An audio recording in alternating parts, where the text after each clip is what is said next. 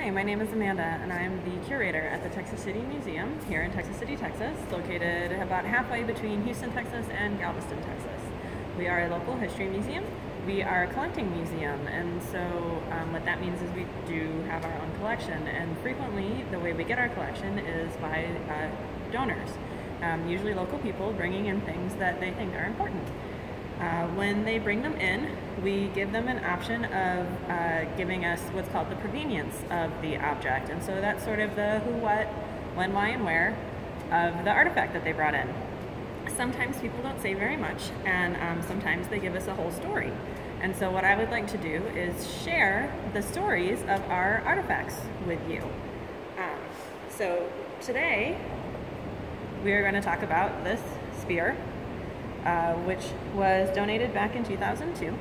And the reason that I chose this one is because it has a hurricane-related story. And as you know, we just had Hurricane Harvey come through.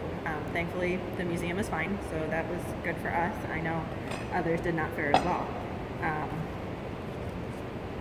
The story associated with this artifact was written by a lovely letter by the donor.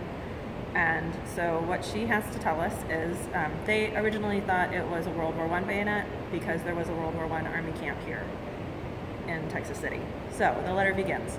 This World War I bayonet washed up after the 1915 hurricane and was found by my grandfather, Walter Marshall, on his home place at what is now 7th Street and 17th Avenue North.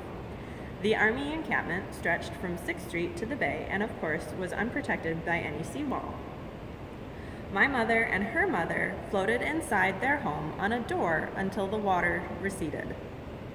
Many items found on the surrounding areas had to be buried to get rid of them.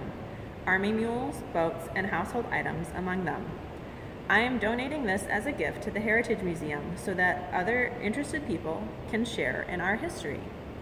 And we hope that you enjoyed sharing in our little bit of history, and maybe that you'll come down and see our spear. And if you aren't able to come, then we hope that you will keep watching our videos as we share our history stories with you.